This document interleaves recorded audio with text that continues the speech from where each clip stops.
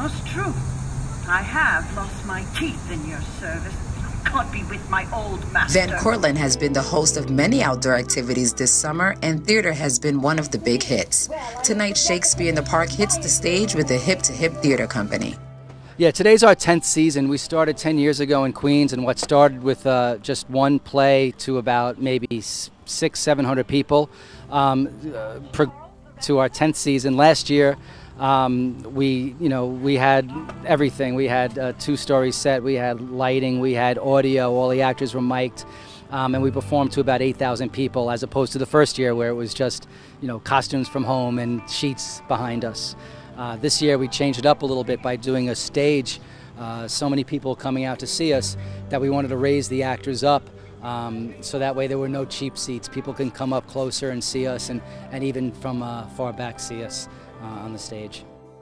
Even with the threat of rain, folks came out to see the play, a testament to the theater company's beliefs that the Bronx appreciates the arts and needs more of it. And so our mission is to bring classics, particularly Shakespeare, to neighborhoods that don't get a lot of access to the arts.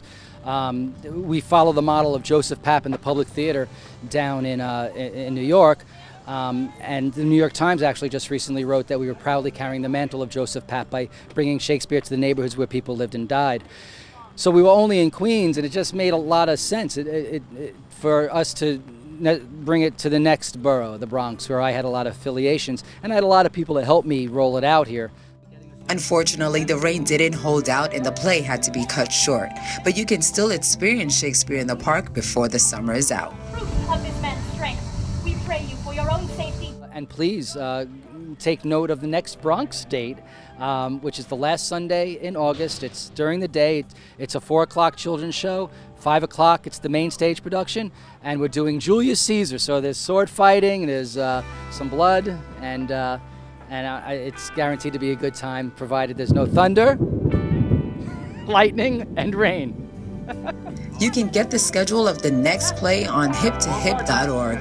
For BronxNet, I'm Veronica Guiti. Your heart's desires be with you.